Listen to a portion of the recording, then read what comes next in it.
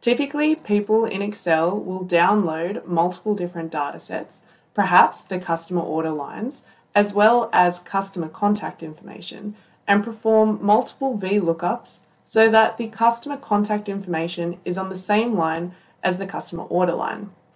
Dataviews also has the same functionality that will enable the user to perform that VLOOKUP, if we're going to call it that, in the application itself, save that data view so that they're only having to do it once, and then each time they rerun that report, the report remembers the logic and will also display the customer contact information.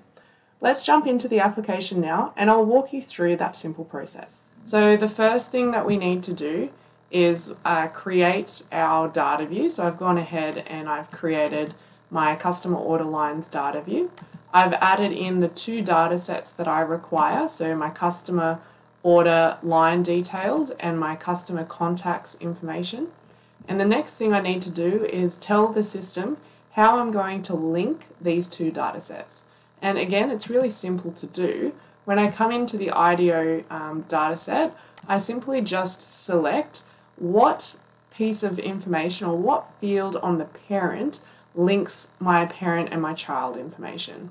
So in this example, it's my customer number in my parent, and my child property is the same thing, my customer number. And when I add it adds in the formula for me, and then it's just a matter of hitting OK, saving, and then opening up my data view. So now you can see that I have my customer order line information, my item, what was shipped, the name of the customer, as well as the contact information, including the name of the customer and their mobile number.